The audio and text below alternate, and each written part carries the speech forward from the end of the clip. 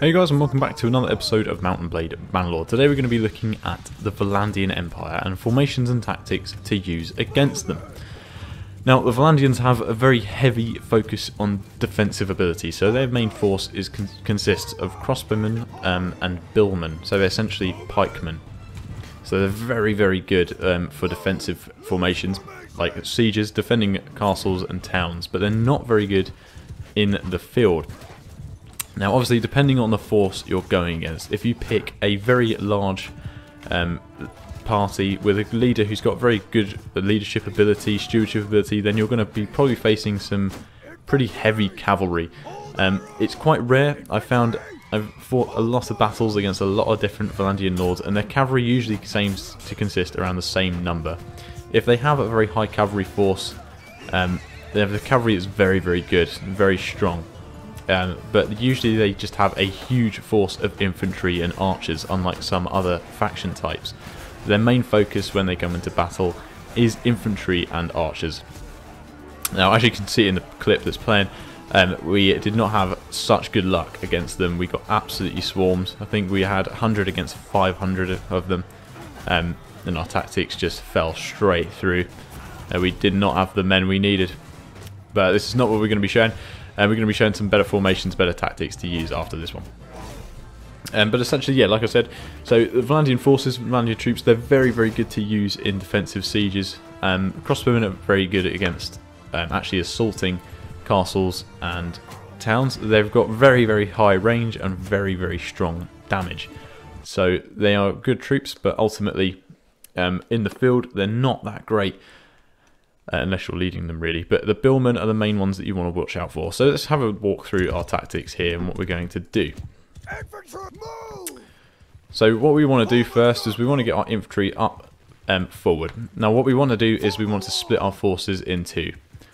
I made a circle there by accident. What I want to do is I want to get one unit in front and one unit behind. So I want a small force. Either I want a shield wall in front or I want a small circle in front.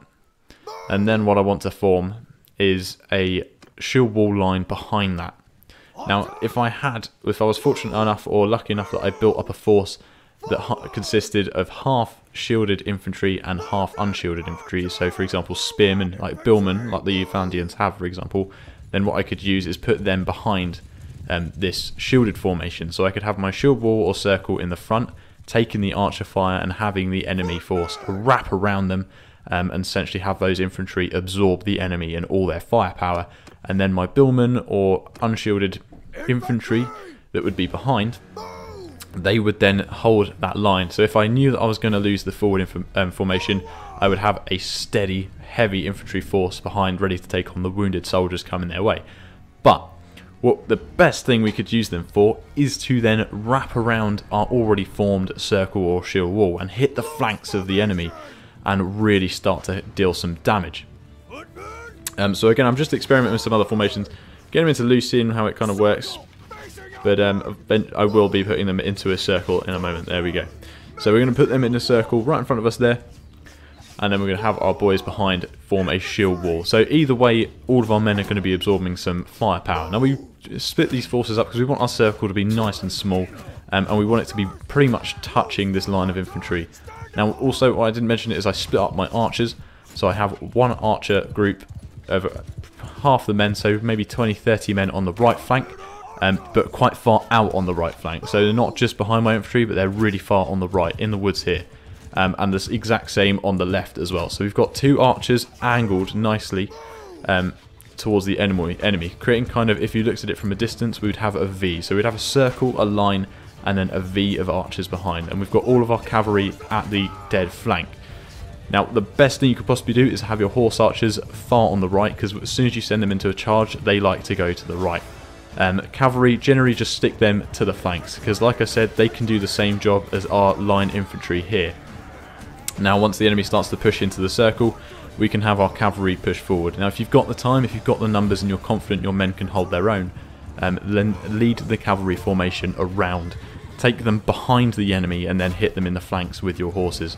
As you can see, we're taking some losses, but we're starting to dish them out again. Now it's starting to look a lot more green, and we're starting to deal a lot more damage against our enemy.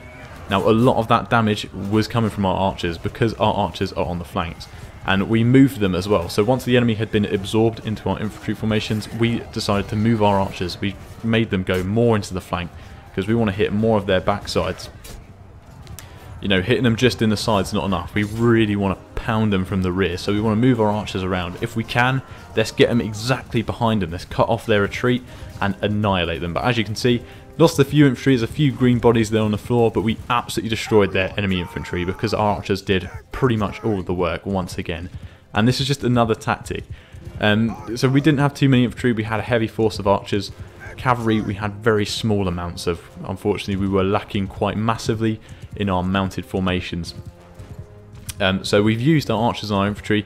We were outnumbered yet again. As you can see from the top bar, at the start of the battle, they did overpower us. They were doing better than us. But as you can see here at the end, we have taken a tiny chunk of losses compared to we pretty much wiped out their entire force. Now, I would say for this battle, the enemy was probably a mid to high tier. So not the leader, not a leading clan, but one of the sort of mid to high tier clans. So it was still a formidable enemy, but not quite enough to be a major threat.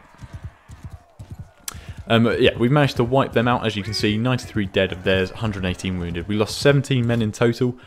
All of that I can guarantee you was from the infantry. Now, if the enemy has a higher focus on cavalry, then your archer flanks need to be a little bit more protected. So what you might want to do is reinforce them and use your cavalry and your horse archers to back them up. But I stress enough, do not push your archers too far forward because then your enemy infantry will engage them.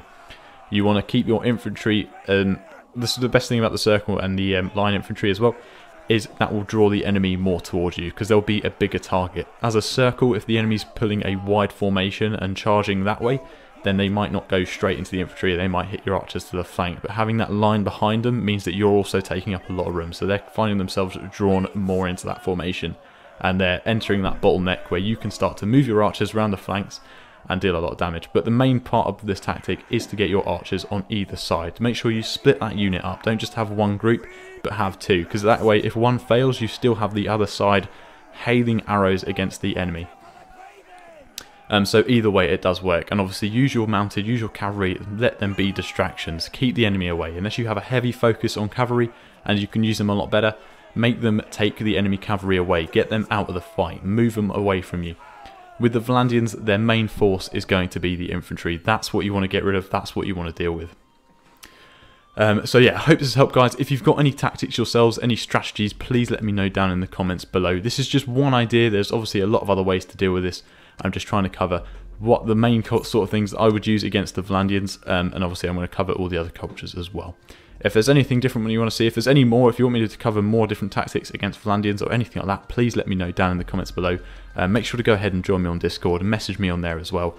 If you've got any opinions, tips, feedback, absolutely anything at all, make sure to let me know. Please, I'd really appreciate it, and it really just supports the channel out massively. Make sure to subscribe as well if you haven't already. Just supports the channel, and just keeps you up to date with all the content as well. Otherwise, guys, I hope you've enjoyed this video. I hope it's helped. Please let me know if it has helped. I don't have to drop a like, but make sure you drop a comment at least, and just let me know what you thought. Otherwise, guys, I'll see you in the next episode. I hope you enjoyed it. Have a good one. Goodbye.